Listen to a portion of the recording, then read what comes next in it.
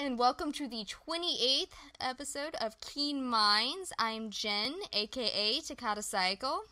And I am Tessa from Criminally Sane, and we are very excited about this one. Oh my gosh. We're discussing Blacklist Redemption episode 6 called Hostages. And it was fantastic. I tell you, I think that Redemption is going to make one of the best binge watches of all times. I'm just gonna go back and continue binge watching it. Like, I have very high hopes for the episodes coming back on Blacklist. I know that because I'm super excited. They just released a preview for the Denbei-zuma one, and it looks like a wild ride, and I'm just on the edge of my seat for it. But I'm still gonna go back and, like, back-to-back, rewatching Blacklist and then rewatching Redemption episodes. Yeah, my plans for the summer include a full Blacklist rewatch with Redemption in the middle the way it was. It's just, I was taking, this one is bringing a lot of the lines even for the Blacklist, like all together. It's like all coming like a wave into it. Okay. As the parallel fan that I am, it was like being in a little slice of heaven for me. Like, we have a list of notes we go through each week, and we've got the parallels at the end because save the best for last. But just know, at the end of the at the end of the podcast, I'm gonna get really excited over these parallels. Oh yeah, and I have some that you don't have, so it's going to be wild parallel ride. Let's start by Tasty. Dumont. I just wanted to hug him at the end of that episode. He had great moments on this one. Oh yeah, definitely. When Scotty asked him to do something and he started to ask, I got something, for you, and he says, I'm allergic to Of course I'll go on a date with you, Scotty. Yeah. I was just rolling during that whole scene. She's just looking at him like, no, back to where we're supposed to be. And he's just off talking about pick me up at 8:30. I love it how comfortable this team is together. I honestly, as sketchy as Scotty can be at times, I think it says a lot for her as a character, as a leader, that her team is so comfortable around her. They respect her as a leader. When she says jump, they ask how high, but they're also it's not like she's just a leader. They talk to her, they confide in her, they joke with her. Mm-hmm. It says a lot about the way she runs her Grey Matters team, and I love that, both about her and about the team that's been built. Yes, yeah, I agree, and Dumont has that fantastic scene. I mean, when that anguish when he, when he's trying, he knows who it is and he doesn't want to tell her, but just he still has a loyalty to Scotty. So there is something about to be said for somebody who commands that kind of loyalty. And that Solomon makes it be like he's for the highest bidder, but I don't believe that. But Dumont, it seems like he doesn't even try to pretend is because he believes in her. Even though he may say she knows more than he says, he's always looking at everything, yet the loyalty is to her. Well, I mean, that's because that's the kind of person you need in a position like the CEO of a major intelligence corporation. You have to have someone that's always 2 or 3 or 4 or 5 steps ahead of everybody else, that's always looking at every angle, and that knows more than everybody around you. Because in the intelligence game, knowledge is power. It's the same reason that Red and Howard both told Tom, do not tell Scotty who you are. It's because he had that information, and because he had it and Scotty didn't, that's power over her. And that is something that I've always said about Ressler. It's not that Ressler is an idiot, of course not. He's a highly intelligent cop, not intelligence. And that's why he never keeps his knowledge to himself. He gives the power away. And that's why he looks at Hitchin in the face and goes, I'm coming for you. And you're like, no, and Ressler, Hitchin is like, yeah, it. sure. Don't announce but it. Going back to the Mont, the last thing, I'm always now looking for the Tasty. Because I know that in each episode, Dumont's gonna get a tasty in. And this one did not disappoint me. He's talking about the tympanic bursting device, an answer to the eternal question, can you hear me now? The ultrasonic frequency is so high you may not even hear it, but you know when it's activated. Tasty. It's just, I mean, it was just perfect. And now, I mean, everybody knows that he's going to say it. At least I know, and I'm waiting for it. And he never, ever disappoints it. Oh, and I love how Adrian's owned that on Twitter, too. He hashtags everything that he posts as tasty now. And I'm like, tasty. It just makes me smile. Yeah. But something else... Something else I love about Dumont, and it wasn't something in this particular episode, it's just one of those things that I've noticed throughout, and I'm gonna probably do a full gift set once the season's over. But have you noticed how with all these little things, these are his inventions that they use? He goes, "This is my take on," like he'll take something and he'll make it better. He will make a better version of something that's already there for Halcyon, and so I would love to see, because you saw he and Aram bounce off of each other a little bit in season 3. I just want to see both of those. Like, I want to see Aram come over to Halcyon and be able to play with all the toys and watch how excited Aram gets over over geeking out with Dumont over Dumont's inventions.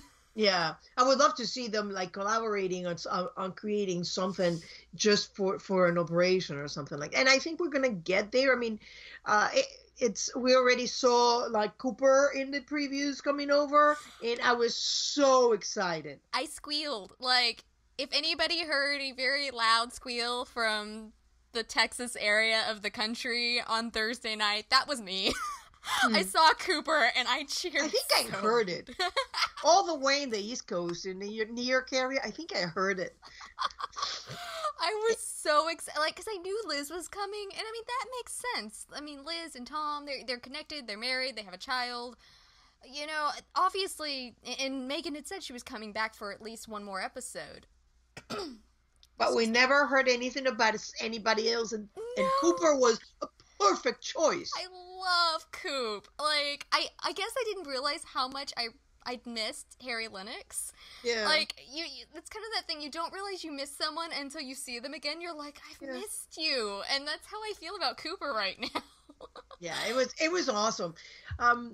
So I am very impressed I gotta say that with Adrian Martinez about the ability that he's made a character that could be made into a joke, into a flat, cartoonish. He's made it a real person. They gave him a tiny bit of backstory with the brother, and he took it and run with it.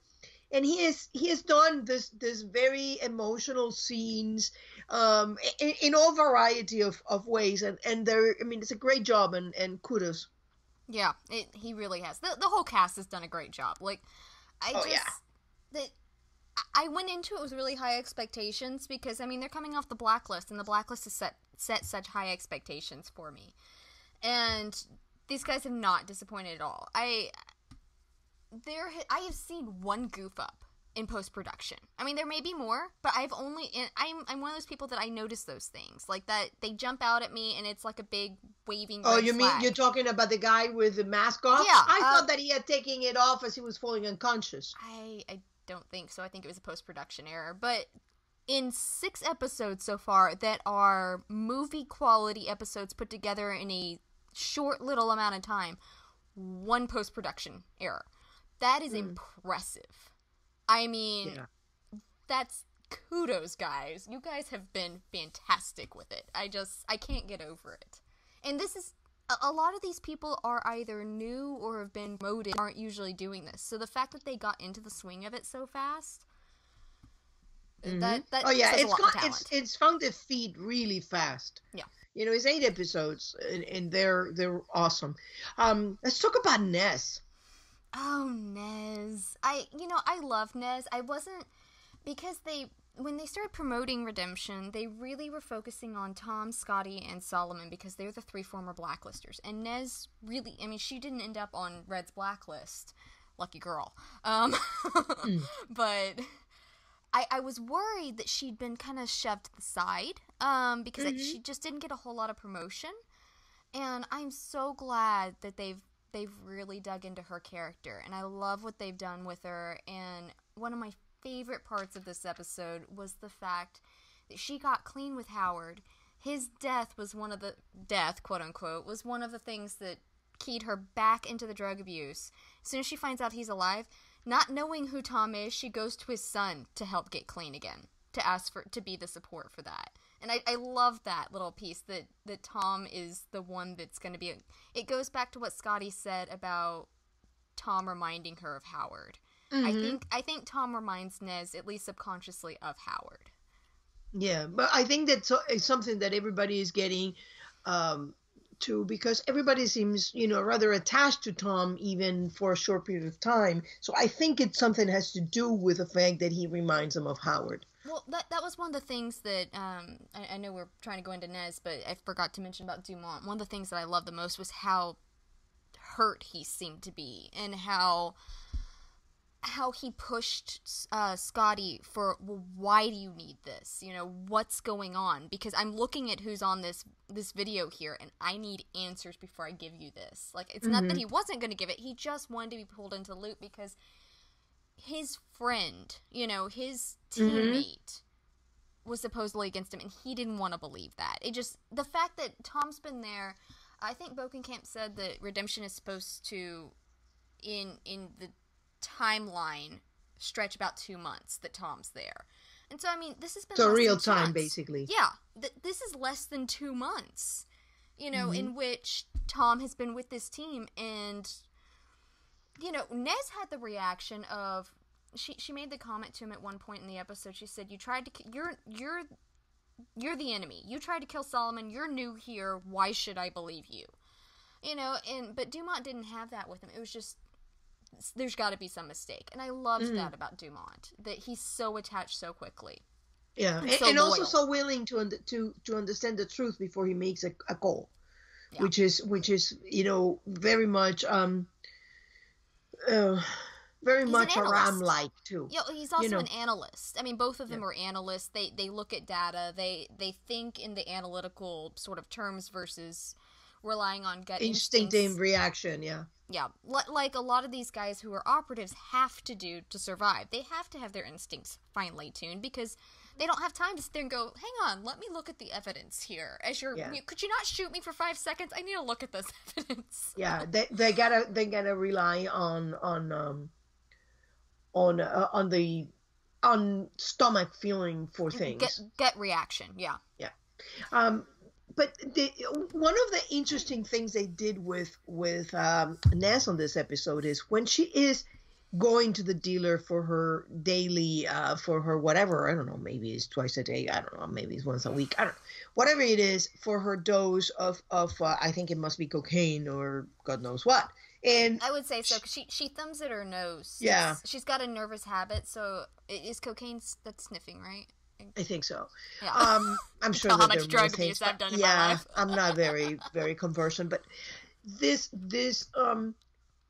the first thing she does is says, "Did she send you?" So I do wonder if she had a habit of keeping a very close eye on her team too, because that's the first thing she assumes is that Tom sent her. That Scotty sent Tom, you mean? Yeah, that's what I meant. Yes, thank you. It's early. Not enough coffee yet. That's all the coffee I'm going to get for the day, but it didn't do the job today. It's the rainy thing. That's when cup 2 comes into play. Mug 2. But, that was very interesting. I mean, because in the pilot episode, Howard talked about, about the satellites and the fact that they could watch and this and that. And we've heard them talk about the satellites, the Artex network. Isn't that what it's called? The Artex network, yeah.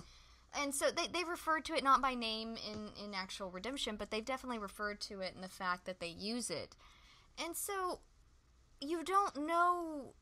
There's always the possibility you've been seen going somewhere, because Scotty used specific sweeps to try to find Solomon when he went out of the plane. Mm-hmm. And so, I mean, I feel like there's always this lingering possibility for this team that knows how much surveillance they have at their fingertips, that they could be caught doing something they shouldn't be doing. And I think it also ties to the main show. Remember Drexel? Everybody's watching, and they get these rats that go into everything and can basically turn anything into surveillance. Which, by the way, didn't he just got on the news that they can hack into all this? So it's interesting how some, they keep saying it's separate, but I keep seeing the things just being pulled in. You're shaking your head so bad. I think your head is gonna fall off. Going to. I never believed Bokenkamp when he said that. I'm sorry, John, but I don't believe you when you say they're separate. Nor Ryan, nor anybody else that said that it's separate. I sat there last night and I looked at the roomie. I said, I guess someone could come in off the streets and watch this, but they would have missed everything underlying about Rocha and Bud in the major. Yes.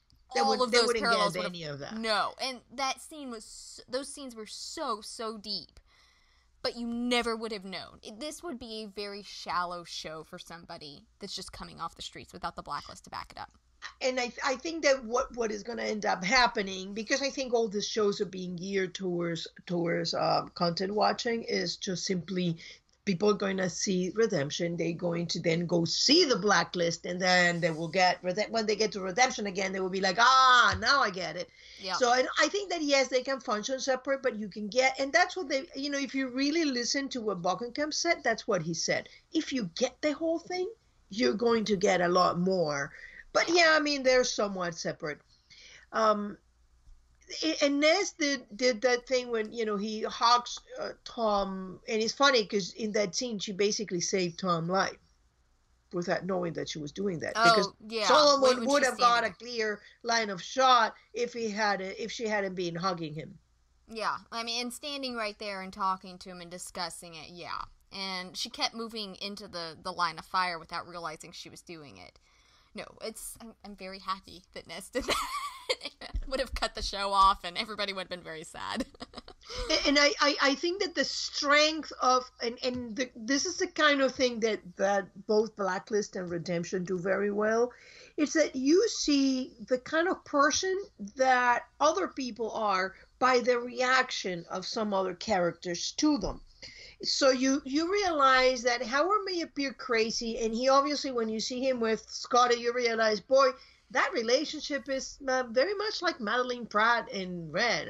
It's contentious. You realize how much they what I was going to say? How they get Scotty, how you see that Howard is a caring man and a good man by seeing the reaction Scotty has towards him.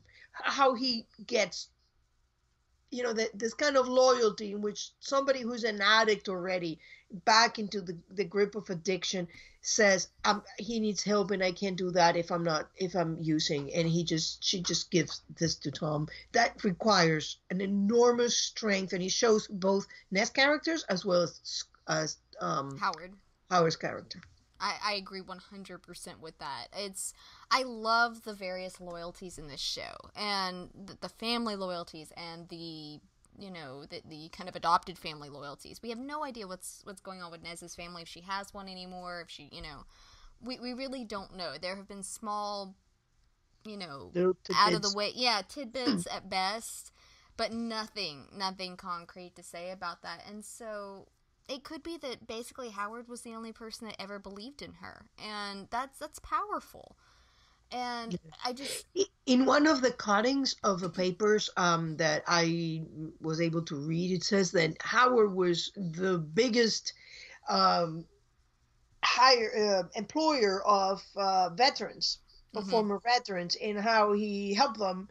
So, and he seems like, however, all the electronic surveillance and all that, Howard was one like Red, who believed that it doesn't matter how much technology you have, you always rely on your ground, on your person, on your personal intelligence, the human element of it. And that was very interesting.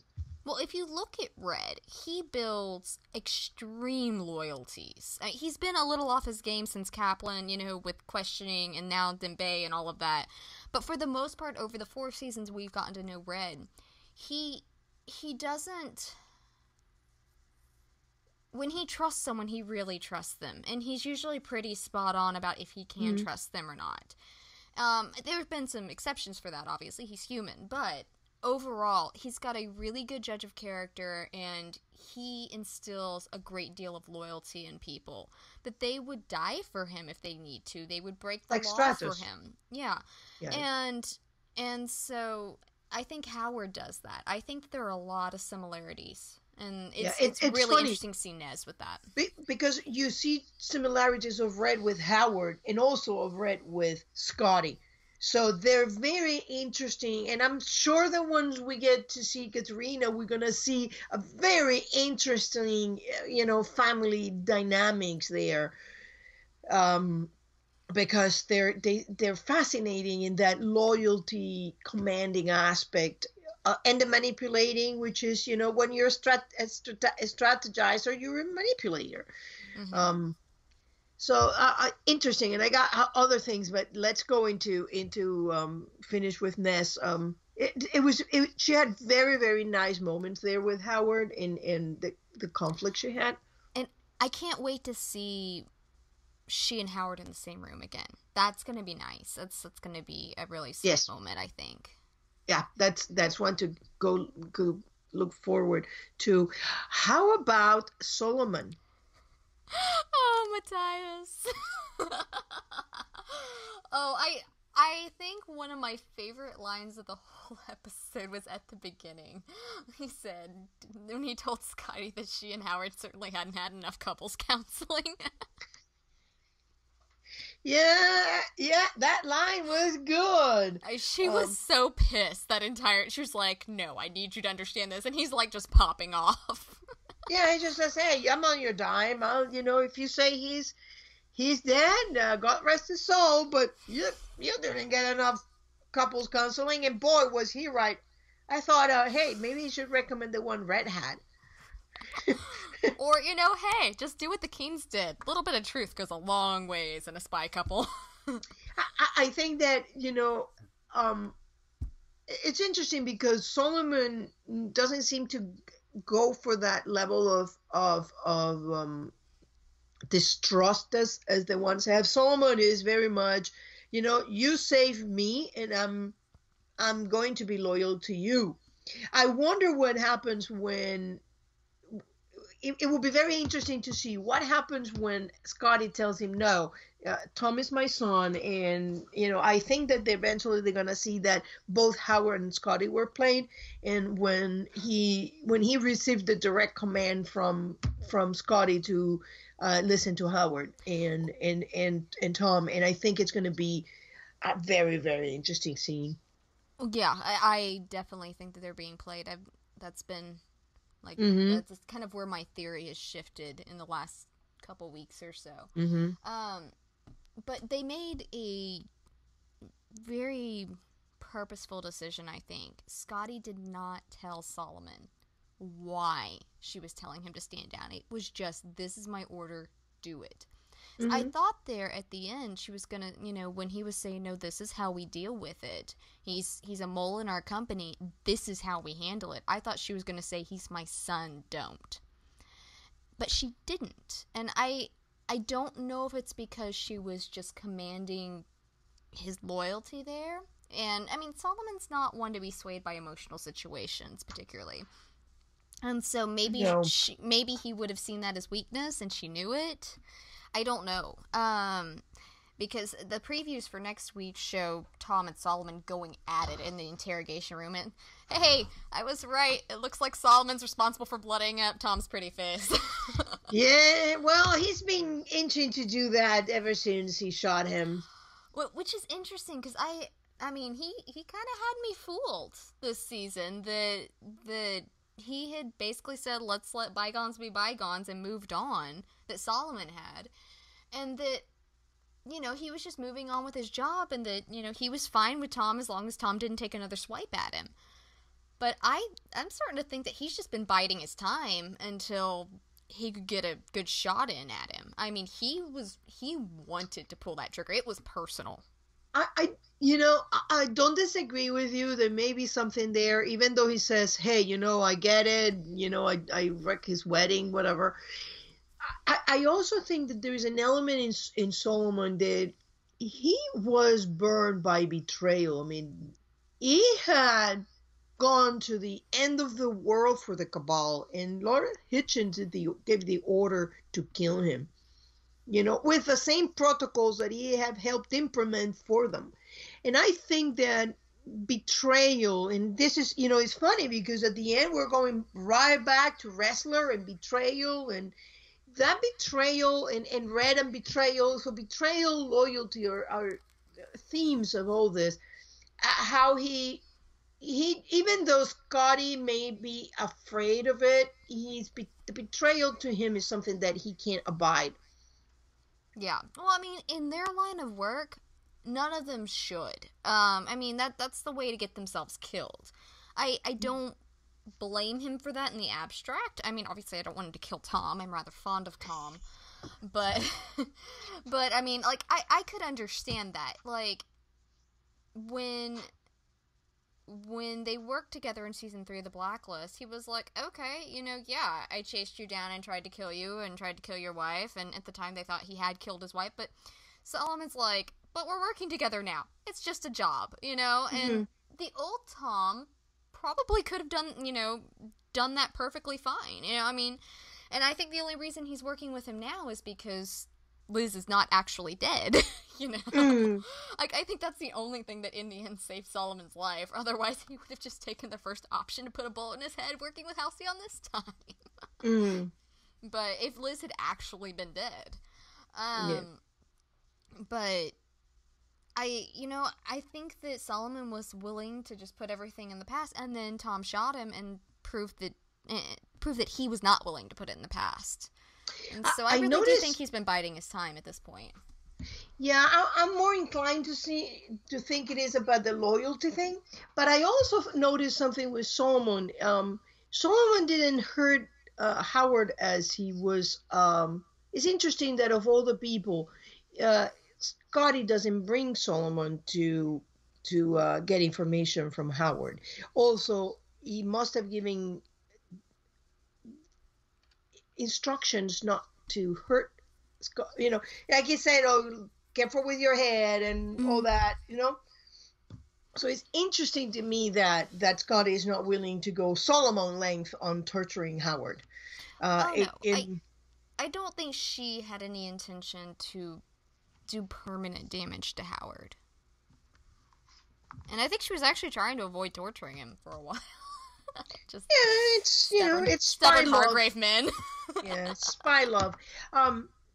But very, very interesting choices made by Eddie Gattacki, how he plays Solomon.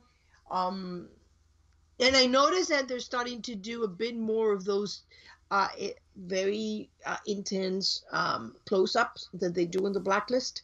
And they are so interesting. I love those shots because you can really get into the soul of what the character is saying at that moment. And they had that one when he's shooting, and it was so interesting. Besides a very pretty face, but it was a good shot. It's not a Keen Minds episode until Tessa and I fangirl over Eddie Gattacki. Yeah. What can we say? He's pretty. Pretty is as pretty does. Should we go into Scotty and Howard or Tom first? Let's do Scotty and Howard because I put them down in the notes together because honestly they just and Tom works into it as well. I mean, because they're all so intertwined there. You just we've had episodes in which that happens so much that Red and Liz, you can't really separate them. Tom and Liz, you can't really separate them. These people in a certain episode will be so intermixed. You just, like, as much as you want to, as much as my OCD wants to do 1, 2, 3, 4, they're so intermixed you can't. It's every step is somehow affecting something else. Yeah, I gotta say, I'm having now a category of a romantic category that is spy love. It's not quite romantic love. It's more intense. It seems to involve a level of distrust and if it's not hand to hand combat, and I wouldn't be sure that when they were younger they would have gone at it. Certainly, we see if that is Red, we see Red and Katerina go at it in during the Night of the Fire, and now Scotty and Howard, they're it's a fascinating thing. I'm not sure Scotty really came into her own as a spy of sorts until more recently, unless she's been undercover. I'm thinking back to that video where she was watching Kevin ride his Mm-hmm. bike, and she's talking to the video for Howard and said, I know you're off saving us from, heaven knows Mm-hmm. what, but here at the Jensen house it's a big day too, and showing, it sounded like she was very much A mom. apart from the apart from the company. That when they got married, yes, she might have been involved in it, but her job was Christopher. And that as, probably as Kevin grew up and as she got older and they kept not finding Chris, she probably dug deeper and deeper into Halcyon just for something to do and take her mind off of it. I mean, because you have to imagine that since they didn't have any other children, if all she had to do was sit at home and remember her child that's gone, that'd be horrible. I mean, Yeah. I'd throw myself into work too. I think that you just hit something very interesting right there without noticing. Her focus was on Christopher. And if she really was an undercover agent, maybe whoever took Christopher needed her to focus on the real thing. Maybe. I have a feeling, Christopher disappearance is however Howard think it is all related. I think it's related to something else. But Howard and Scotty, oh my God, that scene was so reminiscent of Liz and Tom in the first in season one. Season 1 and season 2. Yeah. The boat, Yeah, and we the can thumb. yeah, we can get into that more with the parallels. I've got that down there with the parallels, but oh my gosh, it's those Hargrave men. Those Hargrave men and the women they love. There is an interesting thing that happened with Scotty that made me go crazy in going back over every single scene that we have seen with her. She's at the apartment with Eddie and says, interesting apartment for a man who's dead or something of the sort. She's very like, what, get this to Damon, tell him to find, whatever it is. Mm-hmm. And she seems like, she's all business there. And then she goes to Howard and she's like, thank God you're alive and all that. And I'm like, this is weird. Is she trying to make him believe that this was not her? But then, and then they start talking about Whitehall and she's, back being like her usual self. But then I remember all those scenes she has when she's like super, sentimental and she's looking at a picture of Howard trying to find a good picture for the eulogy or whatever. And then looking at Christopher and I'm not sure. I think Scotty has that. That's what she does. She has this incredibly vulnerable moment and then she snaps right out of it into bitchy mode or spy mode or controlling or manipulative mode. She's gonna burn a lot of calories being a lying bitch.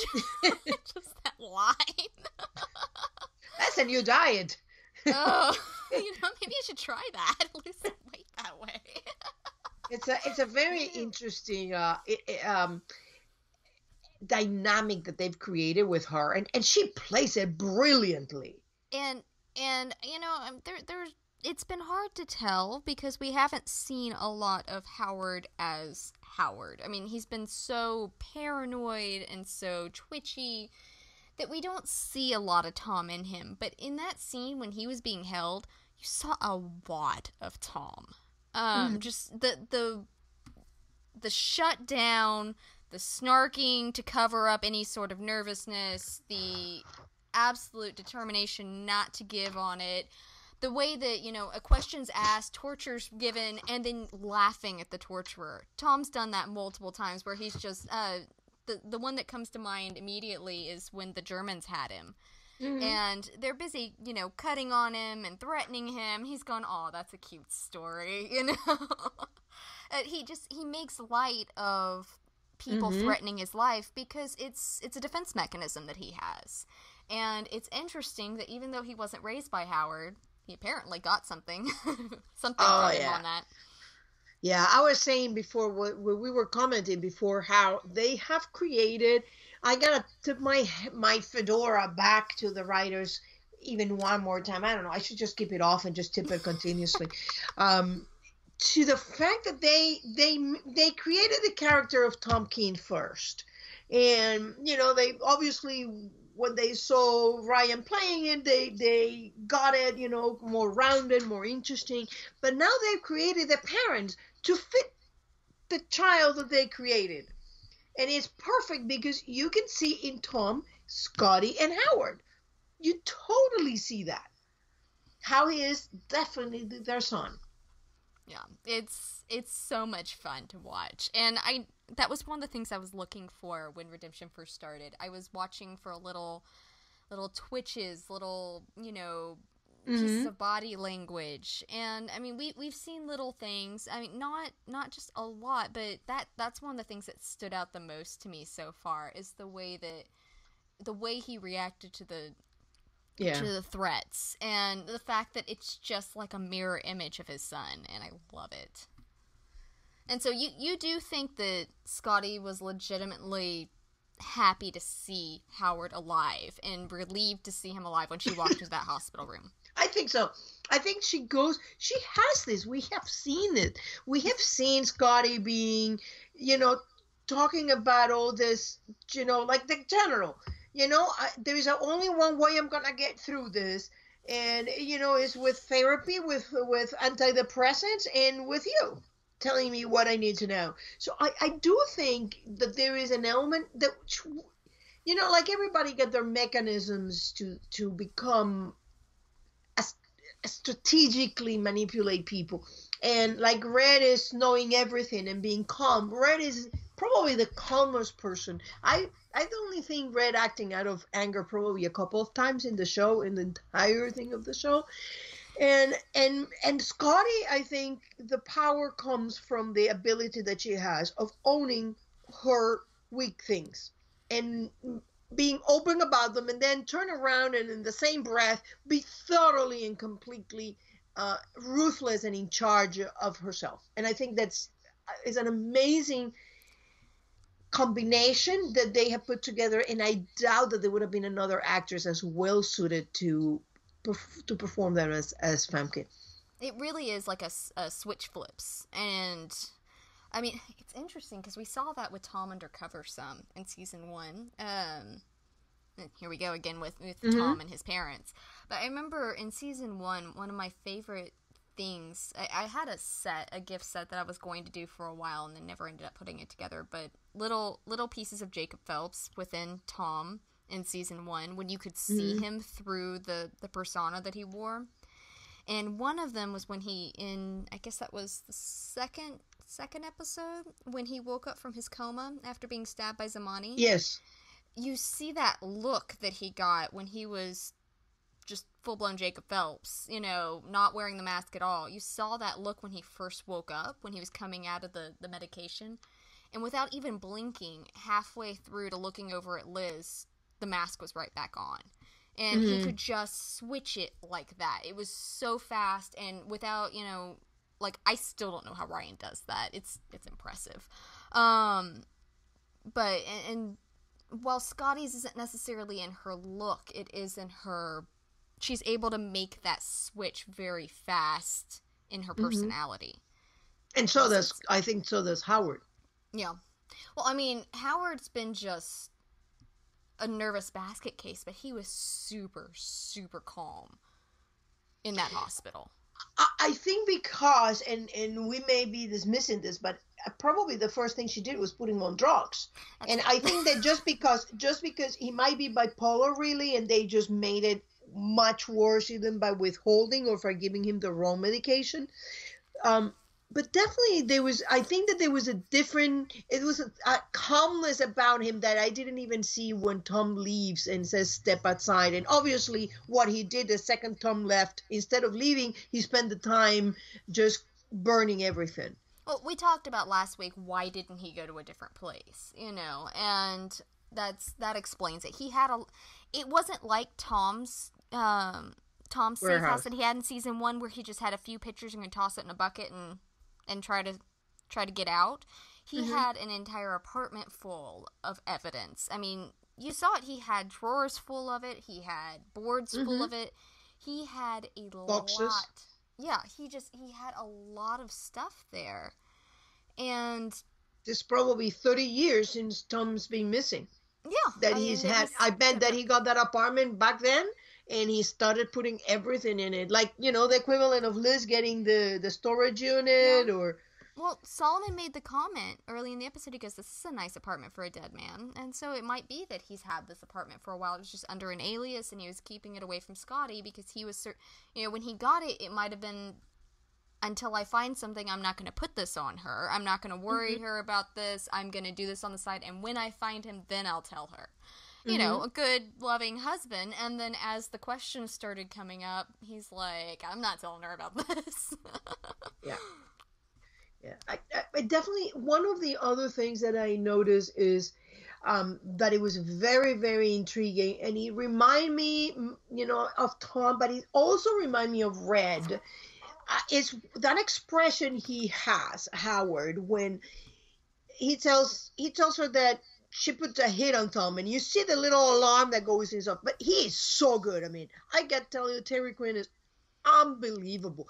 It's just like a little flash, bloop, and you see the thing, and then immediately she keeps talking about how she reminds him of Howard. You see again that little thing, like, okay, I got you now. I know how I'm going to make you believe, because he burned the DNA test. He had a Yeah. DNA test of Tom in the wall, and he burned it. So now he has nothing to show her that he is indeed her son.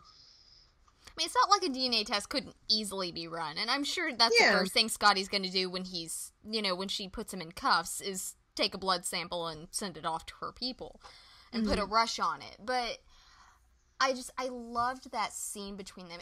I've really been looking forward to these scenes between Scotty and Hmm. Howard. And I loved that realization. First off, her coming in, and she was just she thought she had it. I've got your man, and I'm about to put a bullet in his brain. And you see Howard sit there, and like you just said, it's this brief thing, and you can see it in his eyes, like, you're about to kill our kid. Stop. Yeah. And then, But but then he has to get her to understand beyond anything. And that's what he waits. He reminds me so much of Red. He waits until he has what it will take. yeah, he can't just bust out there with that. I mean, I was screaming at my TV. I was like, if you wait much longer, Howard, it's gonna be too late. Oh my gosh, you two. But the funny thing I found was when Howard says, "How about this? He's your son." That in that second, and Scotty says, "That's a lie," but you know that she got it.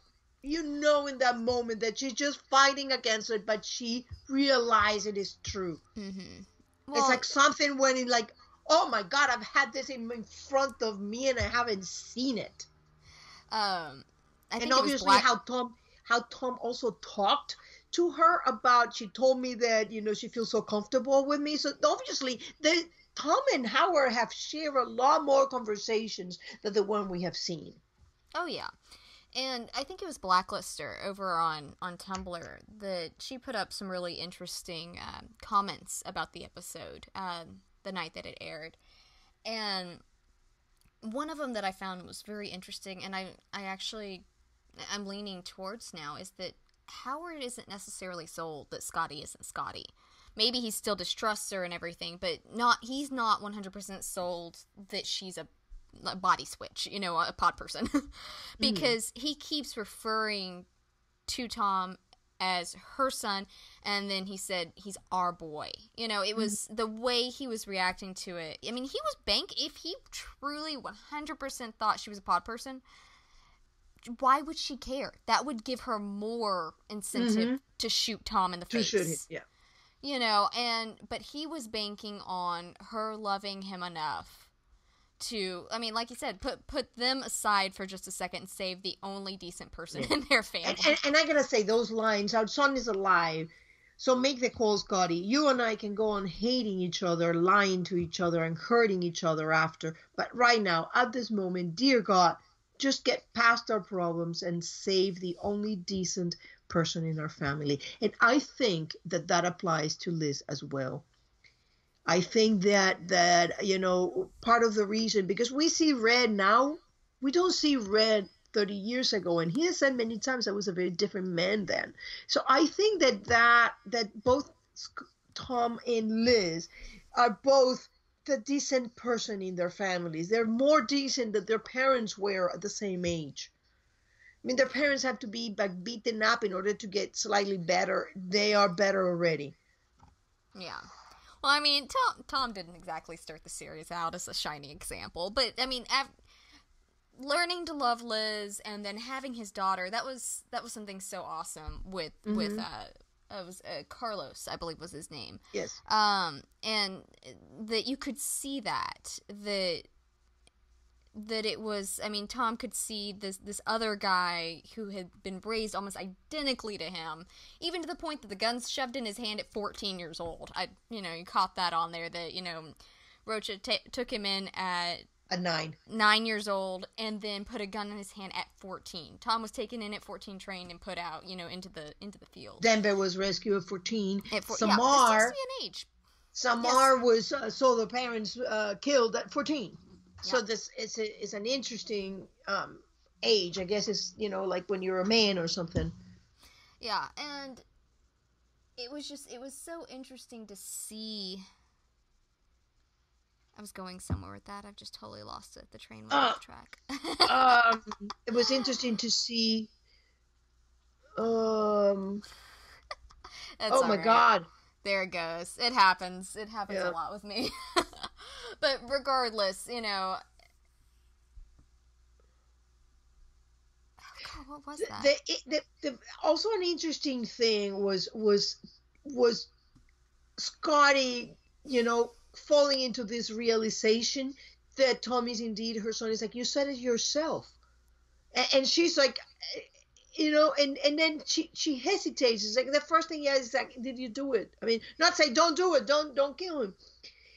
And yes, she keeps the fact that it's her son, because I think that she needs to know that for herself. But I think that she knows it enough. Could you imagine if Solomon had already taken that shot? Yeah. I mean, or if he had shot him while on the phone with her? Oh my gosh. I mean, just that Famke's amazing with that scene, with her just sliding down the wall there. I mean, there is no way Tom is not her son. I 500% believe that. She was so relieved to know he was still alive. You know, that she had not... I mean, she came really close to killing her own son. It was on her order. And... yeah, it'll be interesting to see next week if she's the one that gives the order for Solomon to rough Tom up. Yeah, or if Solomon takes that on himself. It's all very, very interesting things, but I mean that scene was unbelievable with her. It's just that,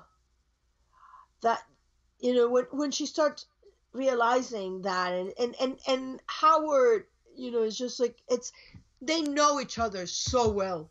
They really do. They play each other like, you know, you can tell. And I think that they both actually loved each other, but somebody did this to them. I don't think, because I know Blacklister had the lines, and she said, oh no, Scott is behind Whitehall. No, it's not.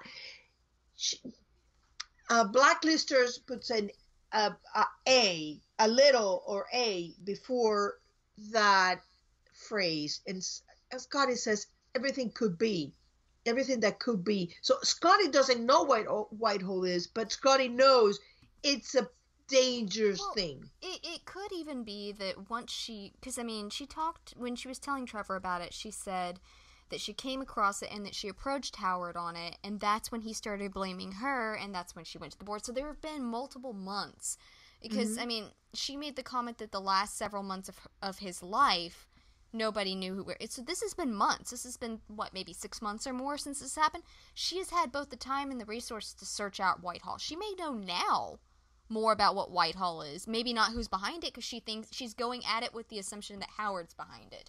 Yes. And whoever did set it up, I bet they did their due diligence on making it look like Howard did it.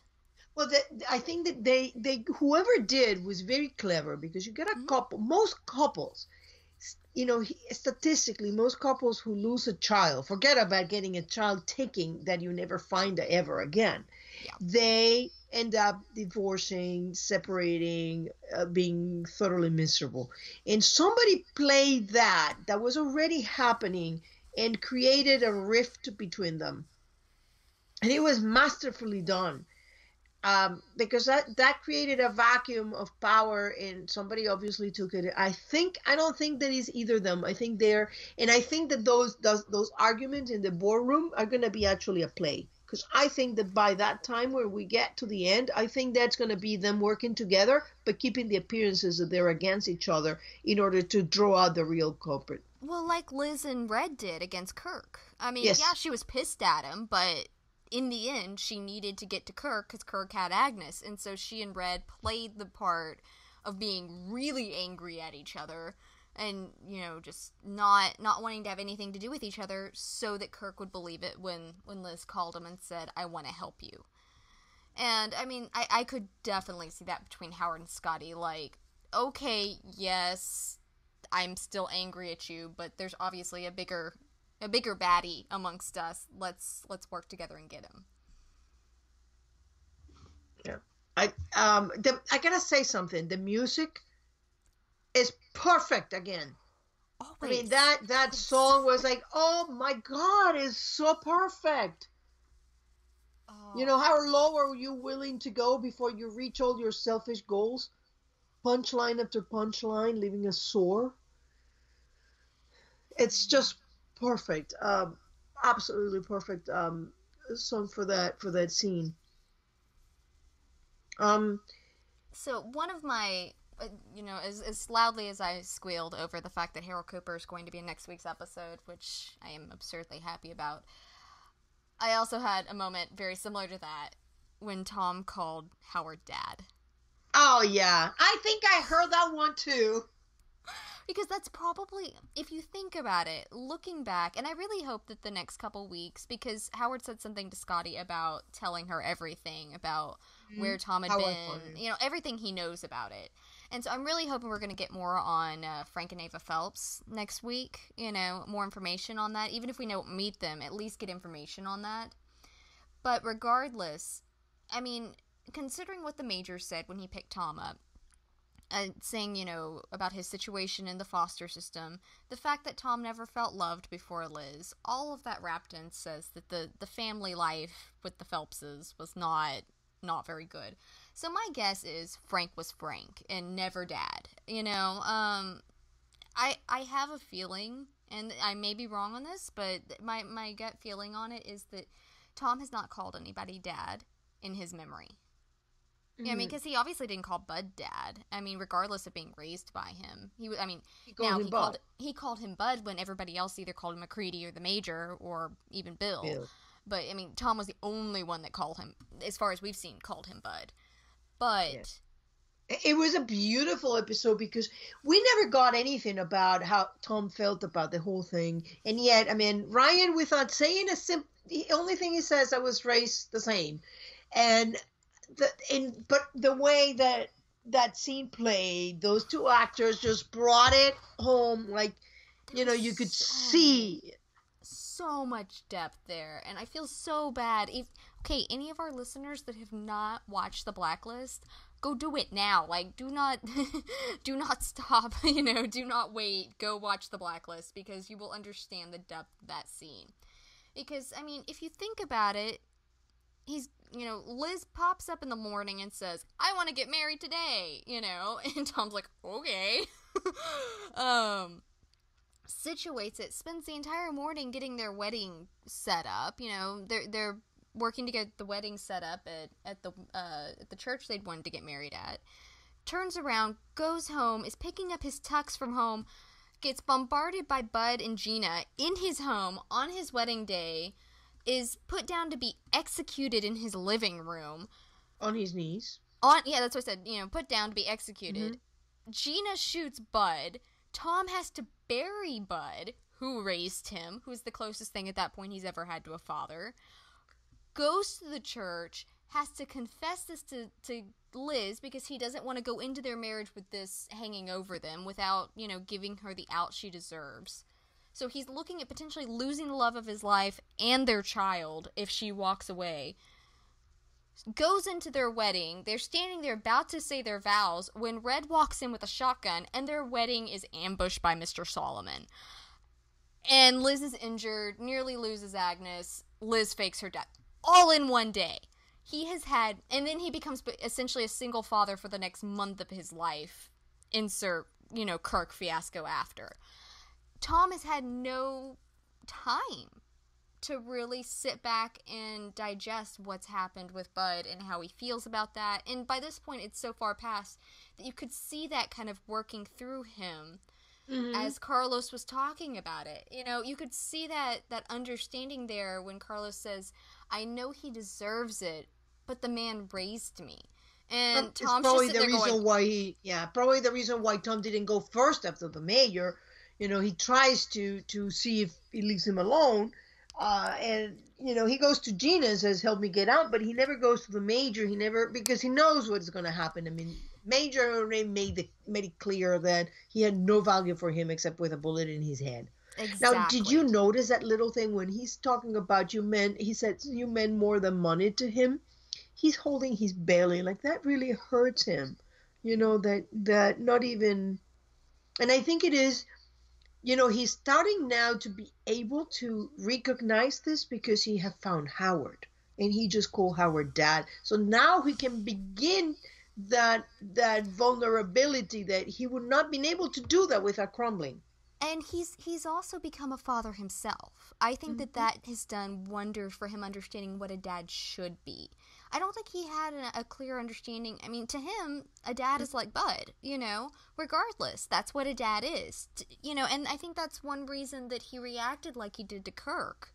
It's because, you know, if you're not useful to the father puts a bullet in your brain. That's what a dad is, right? And then he became a father to Agnes, and he learned how to be a dad to Agnes. And then meeting Howard, all of that kind of wrapped up together. Yes, I think he's come to more of an understanding now of that's not what a dad should be. That was an unhealthy relationship. But when that's all you know, you know, you don't know that you don't know it. I mean, you know, we have no idea what Frank was like except for what we can guess, you know, and then we do know what Bud was like, and he was a bastard and a half. And, I mean, but now he's starting to see that there are people, even in the warped relationship that you know, that Carlos and Rosha had, there was still a form of love there. He was still his son, you know, and Rosha did for Carlos what Bud couldn't or wouldn't do for Tom. And I lean more towards wouldn't. He could have. Yeah. You know, yeah, I mean, he could have loved him. He got a little bit of that with Gina, that decided to help Tom instead of the major. Probably also out of a healthy sense of self-preservation, because eventually it was going to be her in place of Tom. Oh, yeah. I think that she saw... You know, I mean, because Tom was the golden boy. I mean, Jacob Phelps was the major's best operative. The major handed him over as the best operative when Red asked for the best. So we know that he was the top of the top in St. Regis. It's come from several different directions. And so, yeah, I think that Gina saw the fact that Bud put that much effort into taking him down and was willing to put a bullet in his head twice and went, let's handle this before this is me kneeling on the ground, Mm-hmm. because sooner or later I'm going to do something he doesn't like, and he doesn't like me half as much as he likes him. Exactly. I'm only useful as long as I'm willing to do whatever, regardless of my own loyalties. Yeah. And In that scene, can we talk about the scene when he actually brings Howard out and Howard is like, no, you gotta keep on the mission. And I kept thinking, boy, what is about the spies? It's like Red with Liz. It talks about how much I love you and now be a darling and go get the stew maker or Woojing or the plague or... it's also the danger to Tom. It kind of reminds me of when Liz broke into Earl The Earl King, yeah. Earl King, thank you. When she broke in, when Red's in that cage and she breaks him out, and he goes, No, don't do that. And she's like, I care about you. This is why I did that. I really felt that with Tom breaking in, because I've come to the conclusion now. I finally settled on my conclusion that Howard is Howard. He's not a fake Howard. I was a little worried about that for a while. And that the reason he's reacted to Tom like he has he's never called him son to his face. He finally asked about Agnes, but it took him a while. I think he is just so laser focused on getting this dealt with. He's like, I will rebuild the relationship that I want with my son once this is dealt with. But he doesn't have the emotional capacity right now to open those floodgates and approach it with any sort of objectivity. Well, and so imagine if you think that the world can actually, everybody can get killed, including them. It's like the same thing with Red, and Liz. Is like, can you crash into somebody's life just a little more gradually, like Zoe, like, getting to know her first. You gotta but then Zamani was going to release a biological weapon that would have basically killed most of the people in DC. And it comes to, you gotta save the world and yourself before we can even think about, hey, you know what? Hi, I'm your dad. Yeah. There are things that are, I don't want to say more important, but they're bigger than just urgent. them. They're urgent. Yeah. They're urgent and they're huge. But if we look at Tom, we've seen over and over again how when he gets emotionally involved in something, sometimes he doesn't make the best decisions. And so that could be why Howard's put the brakes on the emotional relationship. And I think it was so sweet when he called him Dad, and he goes, Dad? You haven't called me that. And that's when you see him getting up. He's following him then. And then he's just go, go, go. It's a nice, opposing parallel with Bud, where Bud expected absolute loyalty no matter what. And, he better, even at his own detriment, Tom better choose Bud over it. And Howard keeps going, no, you need to be safe. You need to go do this. Leave me here. I'm fine. Yeah. It's also interesting how, to me, maybe Howard was not calling him son on purpose, because it's like, remember that scene when Scotty thought that she was meeting the Phelps, and she's like, Jacob, I know his name is Jacob. It's like, I don't want to take your son away from you because you rear him and is your son.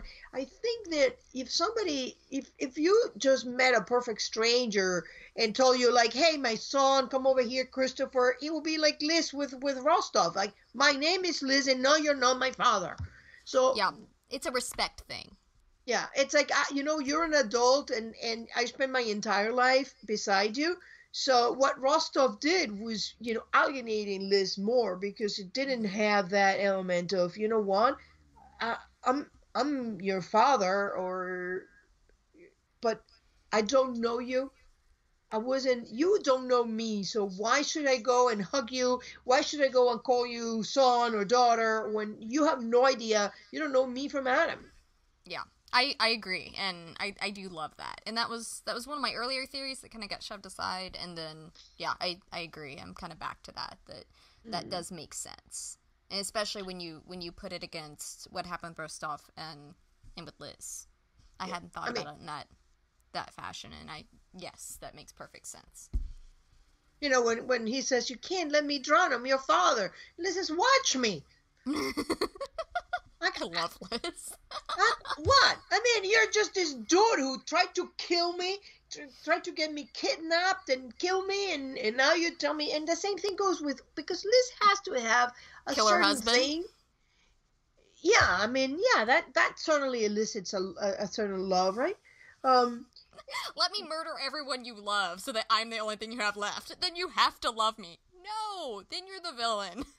Yeah, well, that's what Jesus. I don't know what terrible thing happened in your past that made you this twisted thing you are. And what happened was he had a son, very much like Scotty and Howard.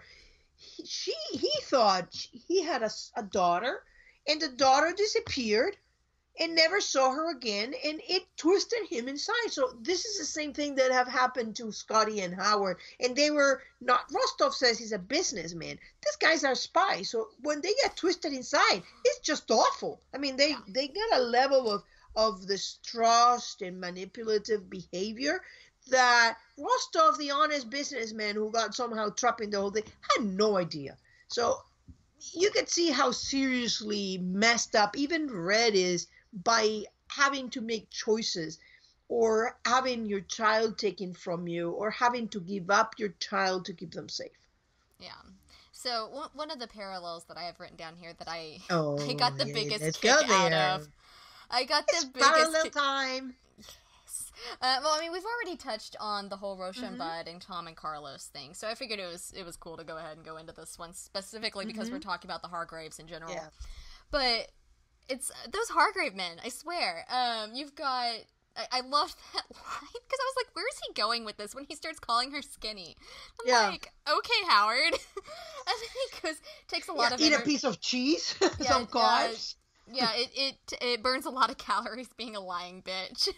But immediately my brain went back to season 2 of the Blacklist when Tom's waking up in the boat and Liz is sitting there and pummeling him with questions. He goes, "You bitch."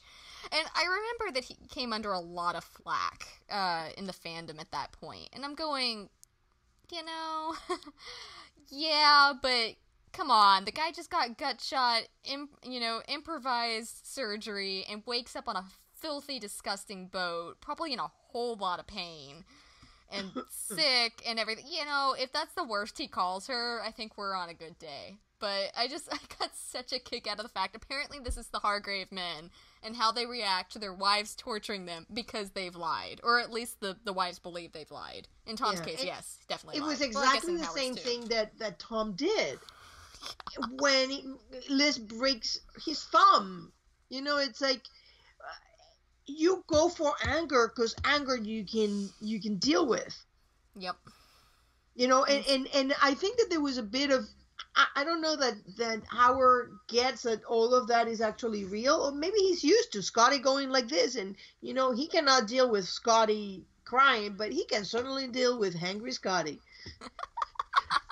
Well, I mean, I don't want to say, guys, like it's only guys, but I'm sure there are women that are this way too. But, it's like men are like, no, don't cry. I can't deal with you crying. Like, just tell me what to do to make you stop crying, sort of thing. And so I feel like that would be. You can imagine that Scotty would be able to turn the waterworks on if she needed to, Well, it's a very interesting situation because it's exactly the same. This is the first time that they both come face to face after both are recognizing that they're in different sides and regarding the other one as an enemy. Mm-hmm. So this is just awesome. I mean, there were. I hope that the Hargraves come out of it as well as the Keens did. That's all I have to say. We need to sit down in which Liz goes, okay, this is how we fixed it. This is what you guys need to do. Liz needs to be their couples counselor. So I would not recommend putting him on a boat, shooting him and putting him on a boat. Well, it worked for her. I mean, it evened the score. I mean, also, I'm saying that she would tell Scotty, I do not recommend this for you guys. Tom's just shrugging, going, meh. Whatever works, babe. It's fine. We're all alive. It's fine. Yeah, I think that you would just put your finger on the issue for them. Just being alive is pretty good. Yeah. Survived it all. A little torture, this and there. They're spies. This is what these. I mean, has anybody ever watched Mr. and Mrs. Smith? Come on, that's. This is what these people do. Yeah, we throw bookcases on top of one another. I mean, we've seen the recall in Luther Braxton and whoever. I mean, whether that was Red or somebody else, they were going at it pretty good. Yeah, it's like this is what spies do. This is not abnormal for the genre. It's not it's spy on spy, not domestic abuse. And if I may intersect a little bit of my crazy theories, I just want to call attention to a slight, tiny little scene that happened on the Blacklist. When Red comes to see Carla, that he had just got her back, she punches him on the mouth. That was not a slap. It was a punch on the mouth. And Red had this red welt on his mouth afterwards. Oh, there was blood. Like, I actually just watched the scene the other day. Like, she drew blood. She split his lip. Yeah. And it's like, okay, woman. And he just looks at her like, oh, God, here we go again. You know, so... Do you feel better? Did that make you feel better? All right, moving forward. And then going to Dom and saying, you know, she had your temper. And you know, Liz does the same thing. She meets Red, and, you know, hi, there you are. Let me just stab you on the neck. Let me punch Rostov. So it's like, yeah, I mean, these are different things from everybody or somebody just getting a punch, but you know, a woman getting a man with a pan because hey, he asked for a cold one in a tone she didn't like. This is spice. It's a heightened reality. Megan called it one time, and that's accurate. It's heightened reality, and you've got to treat it. You've got to go into it that way. You can't go into it thinking these are your next door neighbors. They're not. If they are, you might want to move. You know, as fun as it would be, you know. I do have another parallel. Yes. I don't know if you noticed when Russia knew about the snipers, parallel to Howard having an in there, because it was not just Tom. It's obvious that Howard has somebody else in, because when she tests your associate, Howard doesn't betray the slightest amount of distress. It's only when it says him. I got a hit on him. I already called a hit on him. That's when he gets worried. So that leads me to believe that Kat is Scotty's person. Yeah. So, and then that was a nice parallel to Rosha, supposed to be the boss running the operation, but in reality was the insurance agent. So this is the Hargraves thinking that the other one is running the operation, but in reality is going to be, I think, somebody within their operation.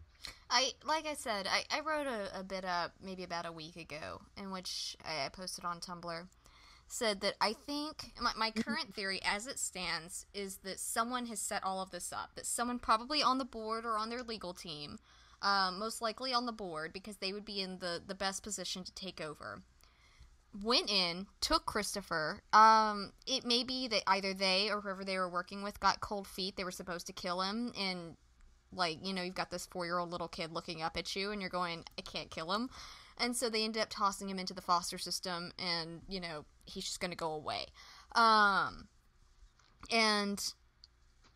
then that would make sense for why Game's mother got paid, why Lucy Game was paid. You know, you have someone, whoever's orchestrating this, but that creates the rift between the Hargraves, start pushing Howard to be crazy, and then when Scotty comes to them and says he's lost his mind, he should not be in charge right now, she went to the board. That's what keys me off, that it's someone on the board. Mm-hmm. So they're gradually putting this rift in there, and then you had Kat early on make a comment to Scotty when they went in after Kevin Jensen. They said, everybody's watching you on this. You're new to this. You're newly, at the actual head of the company. People are watching you on this. And so I think that they are, whoever's orchestrating this has been making moves to invalidate both Scotty and Howard as whether they get killed or whether they, are just get not valid down. Options. Yeah. Yep. And so they can step up and take control of this company. And I think we're going to see that come to head in the finale. Yeah, I have my theory is almost exactly the same, except I think that Christopher's disappearance has nothing to do with this. It was just somebody taking an opportunity, seeing a vacuum of power created by the disappearance of Christopher, in which probably neither one of the Hargraves were really looking at what was going on in their company. And that's very possible. I like links and stuff like that, so I'm one of those people. So I like the idea, but I could definitely see it, as you just said, someone taking advantage of that as well. So I could see it going either way. But regardless, I do think that there's a third party in there that is working all of this. A very intelligent, very powerful third party that wants a whole lot more power. Because that Halcyon's huge. I mean, they've got a satellite network. They have contracts with the government. I mean, it's massive. If you could control it, it's what was it? Scotty said, "We are the definition of too big to fail." Yeah, I think also the fact that it was the insurance executive, not the insurance company, that was in there is almost, because we're seeing a very good parallel in this case in what's happening with them. So it's not somebody that is the owner of the company. It's somebody within the company that found a nice little way of creating themselves a little niche. They're using the company resources and creating this thing. And now that they're big enough, they want to just take over and push the Hargraves up. Exactly. It's perfect. I mean, it's diabolical, but it's perfect. And so I think we'll see that. And I love your theory that you said after the photos came out yesterday for the 8th episode. I agree with you that I think that Howard and Scotty are playing whoever this is, that they finally tipped off. We're not each other's enemies. We may have a whole lot of problems, but we are not actually each other's enemies, and playing whoever. It was very interesting that in that conversation, I mean, Howard and Scotty was very, very enlightening, because it was a whole different dynamic there. But one of the things that caught my attention was that even after Scotty tortured him, and boy, that was pretty rough. She still calls it, we have the only decent thing in our family. So you may torture me, I may lie you, I may set you up, I may send our son to spy on you, but we're still a family, dysfunctional. Like Tom said, we occasionally try to kill one another. Yep. And I think that is what we're going to see. Can I mention now one thing? Kat was wearing a plaid dress, the one that she was wearing. Yeah, it's the same one that she was wearing when Scotty approached her about Howard being off his meds. I did notice that they replicated that. I was like, because that's rare in it, especially in a show this short. I mean, we've joked over on Tumblr about, well, of course, people, wear the same clothes. It'd be nice if you had, never wore the same clothes twice. But, hey, you've got an... But in the Blacklist, they do. I mean, I've noticed the same ties for Red, the same ties for Cooper, the same... Yeah, they do have that. Which is great, because that makes it much more realistic. But in 8 episodes, I feel like that's the fact that they replicated that dress. Yeah, Scotty hasn't worn the same dress twice. Yeah, that probably means something there. And so... and did you notice who else was wearing a nice plaid suit? The FBI woman, Helen Abernathy. Oh, was she? I guess she was. Yes! She was wearing a nice plaid suit, and there you are. I mean... Carlos Cantara was not in jail. Yep. And that plaid thing said, I noticed that Scotty has never worn anything plaid. And, going back to the Blacklist, I remember at the time when Alexander Kirk, Konstantin Rostov was coming out, and we were seeing all this deception levels. I noticed one thing, that nobody in his organization, in his houses, anywhere, there was blood in it. So it kind of got me thinking, he may be misguided. He may certainly have been gone evil by all the money and the desperation and the fear and the pain of losing his wife and daughter. But I think that he honestly did not know about the fire, and it was, I mean, he was who he was. That's Yeah. basically what I'm trying to say. So I think that there is something. I don't think that Scotty Hargrave is 100% clean squeaky. No, she's not squeaky. No, I think that she is an undercover that became like her son, stay with a name. But I do think that her objective was not to hurt Howard. It was to protect Howard and to be there, making sure, especially if you're handling contracts to somebody who has a mental illness, you will be very careful to put maybe somebody there that you can trust to keep an eye on them. Yeah. Well, I think that about wraps us up. Do you have anything else? No, I don't. I'm looking forward to next week's episode. We're getting Cooper. Howard gets rescued by Cooper, and we see Tom. Or at least Cooper. And I love that because, okay, this is something that back when in season, I guess that was 3A, when Cooper and Tom were working together. The ongoing joke with me and a couple other people on Tumblr was, Cooper, we know it's really late. Adopt Tom. He needs a good father figure. Cooper, adopt Tom. And he kind of did. I mean, he was the officiant at their wedding. He spoke. I mean, Liz sees him as a father figure. I think he just kind of took Tom in once he figured out,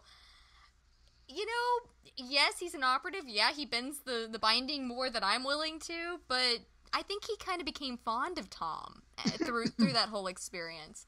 And so I love that when you assume that Liz is saying, what can I do to help on the phone? I do hope she'll be there at some point, because from what Megan said in her interview, it sounds like she gets a scene with Tom. That she and Ryan did a scene, not just on the phone together, but physically in the same, spot. And so I'm hoping. But it also, maybe, because Ryan did an interview a week or two ago, said something about Agnes's first birthday party. So it may be that Liz is in both 7 and 8, and that we get the birthday party at the end, which would be nice. But regardless, Cooper, thank you. I'm like, I keep going off and spacing off today. But I love the fact that it's Cooper coming in, and it's also going to help because I've been wondering Liz doesn't share, especially, like, she's careful about her own secrets, but she doesn't share other people's secrets at all. Like, if it's not hers, she doesn't tell.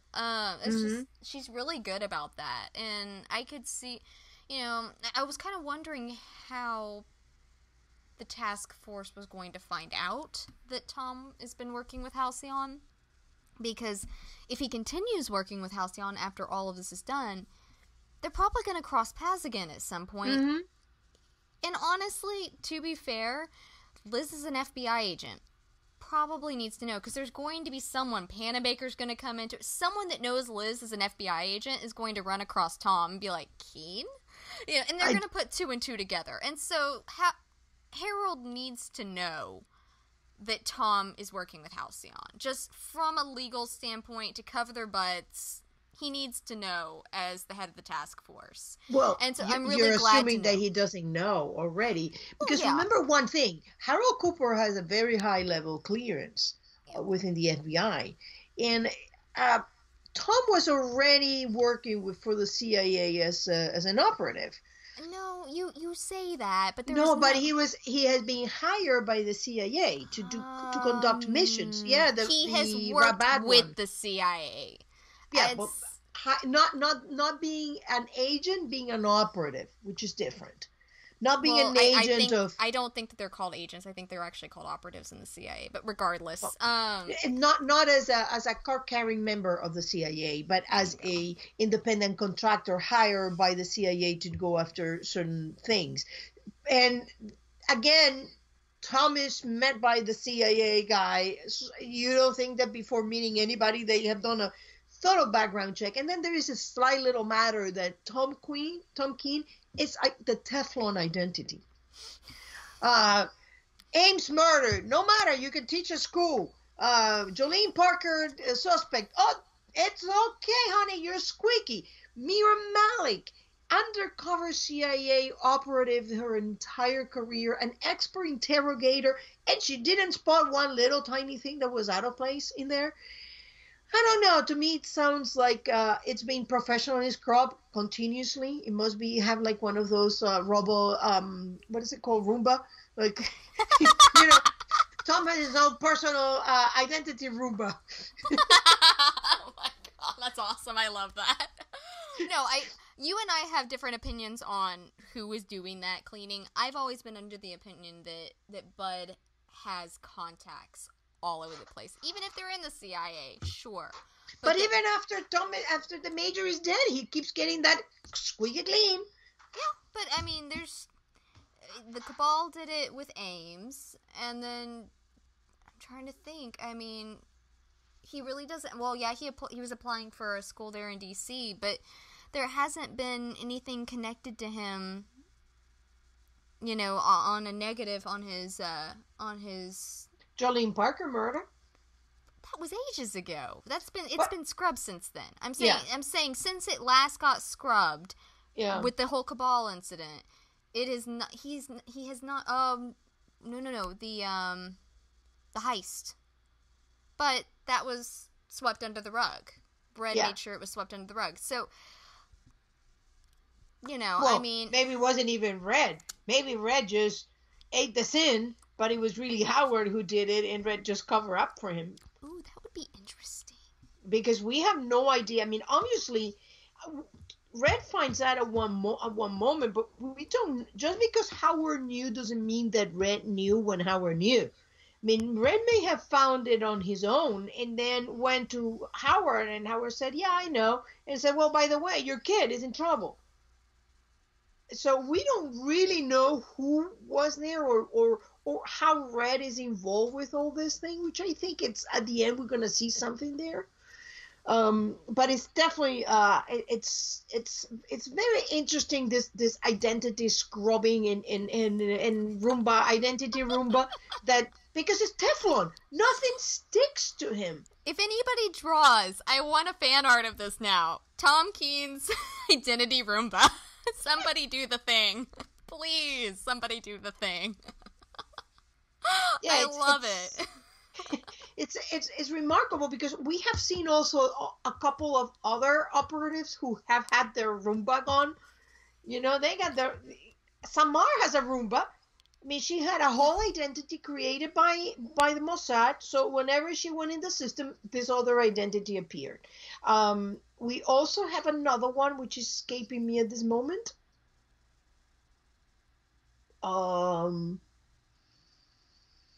Somebody else got a Roomba going. A lot of them have Roombas going. It's like a whole scrubbing thing. Oh, Emma got her professionally scrubbed. So there is something going on with that is just interesting. What's happening? Yeah, it's also part of just being on a spy show. I mean, that's. But my point was, Cooper may have got some sort of even if it was a discreet thing saying Tom Keen is a good guy, and it always goes back to me and I know people have some wild theories, and I myself have had some pretty extreme theories about that. When Tom says in season 1, I'm one of the good guys, and it's funny because it's repeated like almost within the next scene by Ressa saying we're the good guys, and you have Nez. You have Nez a couple of episodes ago. She said, "I wish we had time to explain this, but we're the good guys." Yeah. So there is something in that whole thing that tells me there is a bit more to Tom that we know, and there is a bit more of that good guys that we know. So Cooper may have just got a little something saying he's a good guy, and that accounts for the way that he warmed up to Tom beyond just being Liz's husband, and he's being a good father, and he works he very might well. He's a have. very talented. Yeah, I personally, where I come from, I think that he saw his loyalty to Liz, and that's what endeared Tom to him. Mhm. Yeah, he's got a lot of flaws, but his loyalty is 110% with Elizabeth Keene. He may do some stuff that's super sketchy because of that loyalty, but in the end, his heart's going to be in the right place. And I think for Cooper, that means a lot, because he's been willing to bend some rules because it was wrong to beat the guy, into a confession, and yet he knew he was guilty, and so, doing bad things for good reasons. That is a thing with Cooper. That's something Cooper has been shown that he is willing to do. And I think all intelligence people will do that. Yeah. Cops, cops are obliged to protocols, as Red says. All that to say that I'm really excited that Cooper seems to have kind of adopted Tom via Liz, and that he's going and he's getting to meet Tom's real father, and that makes my heart very, very happy. Yeah. It's also interesting because we're starting to see a little merge of the things, and I think that Buckenkamp was referring to it as a mini series, and I think you've had that theory that it's going to be just a one shot. I think it's gonna last a few episodes, and it might go on after the Blacklist is gone. The Blacklist was never meant to go on for 13 seasons. No. It has an arc. 6 to 7 seasons, I think he said, was his sweet spot, something like that. Yeah. It was either 6 to 7 or 7 to 8. But at this point, we're about to get a 5th season. Maybe we'll get a 6th. I hope. But I do not want, as much as I love the Blacklist, as much as I love doing this podcast and doing everything that I do with this fandom, I do not want it to go beyond the natural life. Exactly. Yeah. Life support is terrible. Like a certain show that I've been grumbling about privately to people I used to love. Like X-Files. I go around and say it, because for me it was X-Files. For me it's they should have killed that beast when he was good, and the last seasons were so painful to watch. It was just awful. There are a lot of shows that do that, and I get it. And I listened to an interview that Bokenkamp did, and he said that it's such a different beast writing for a TV series versus a movie. He said, you go to a movie and you have the ending in mind and you pitch everything. He said when he pitched, his first TV series, I don't remember if it was Blacklist or if it was something else. I think it was Blacklist. No, it was something else. Oh, was it? Okay. That he said, well, here's my ending. They were like, don't give us an ending. You don't want to have this all tightly wrapped up, because what if it goes further than you think it will? And so that makes sense. It would be, for me, it'd be incredibly difficult because I'm a novelist. I have everything set up. I have my nice little, list of what I need to happen and fill everything in between. But I think that some writers take that to such an extreme because they're getting a steady paycheck. It's got to be such a different world than someone that just has their 8 to 5 job, because once you wrap it, you've got to come up with something new to get another paycheck and be able to sell it to get another paycheck. To be able to keep the lights on. And so, yeah, I understand why people do it, but as a consumer, as a fan and stuff, the fans never want to see the quality to go down for quantity.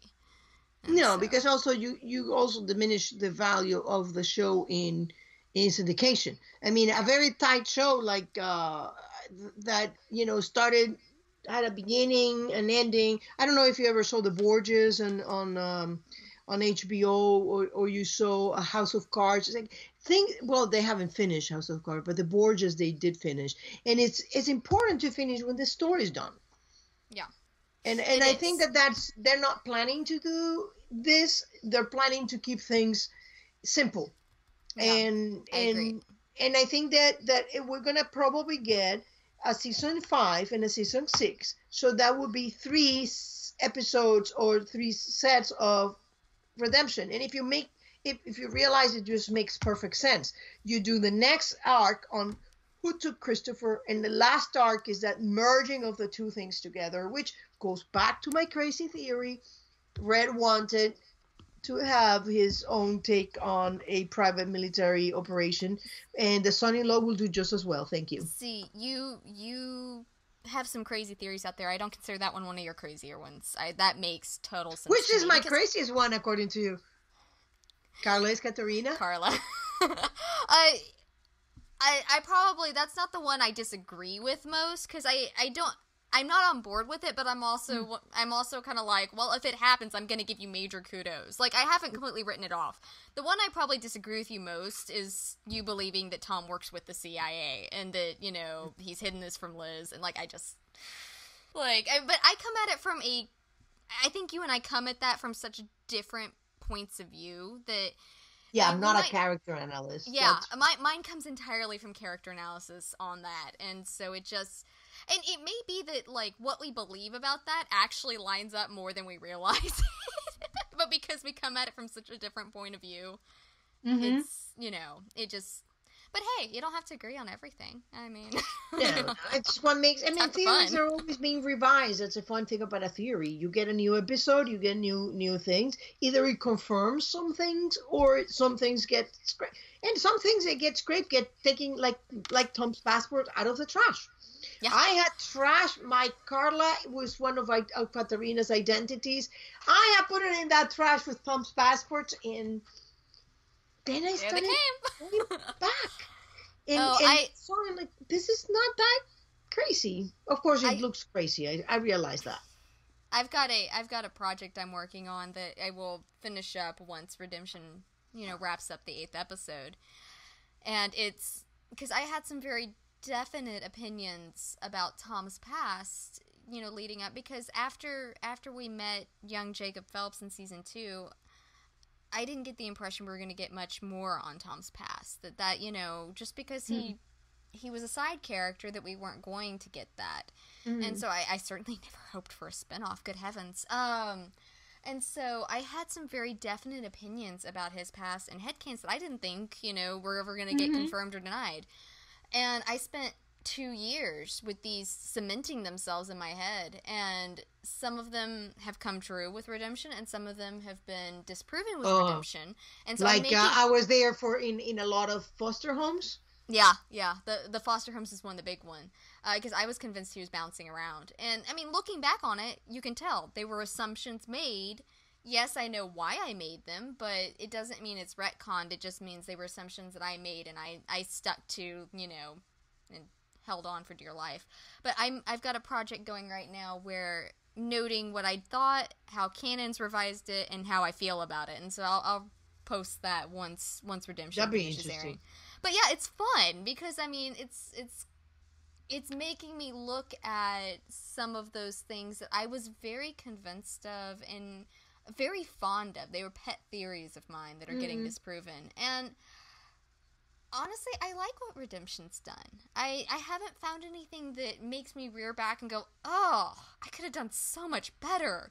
It's, yeah, they're completely different than what I had in my mind, but that doesn't mean that they're worse. And it's very fun. It's very interesting to make those shifts in your head, and come to terms with what canon is. It's enlightening. Yeah. I agree. I think God knows my crazy theories. I always thought that Tom was working for a third employer, and I thought that was one Katerina. Of those. Yeah, a lot of people still I was think the that. original one. I wasn't not one of those. I was the one. A lot of the antis feel that way because, to this day, it's like if any new villain comes up, Tom must be working for them, and I'm like, are you done yet?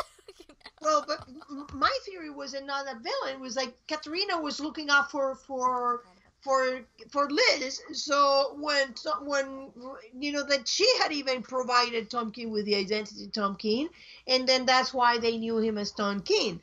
So that was my theory, and I had to, as we went, and I was so firmly, I had a whole different thing of that theory. It was like perfect.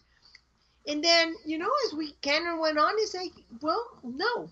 I mean, I could try to make crazy stuff.